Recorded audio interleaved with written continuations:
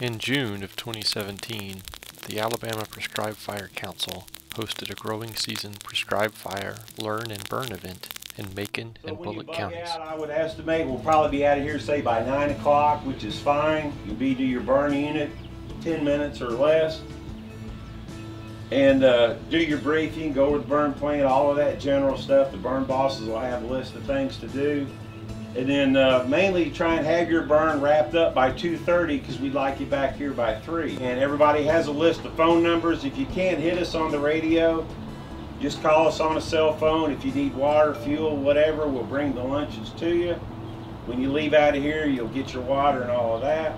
A lot of times when we burn, John and I'll burn, we'll have 2 ATVs with 15 gallons apiece.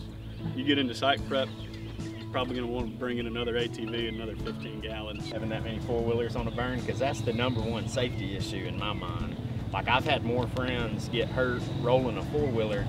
I've thankfully never known anybody to get burnt real bad, but I've known half a dozen people to end up in the hospital because they rolled a four-wheeler. So be careful. Mr. Kent Hamby used to say that if you're in a hurry, you've already done something wrong.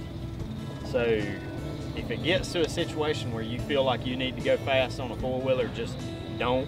Stay calm and get there when you can. The goal of the event was to help participants gain confidence in growing season prescribed fires.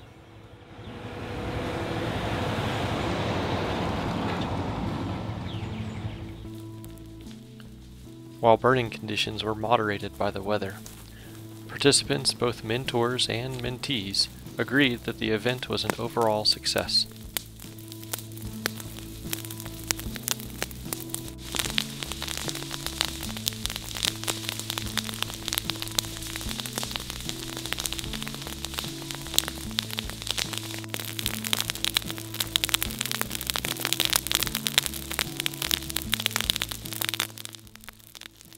The day brought in over 60 participants, including 6 burn bosses and 11 mentors.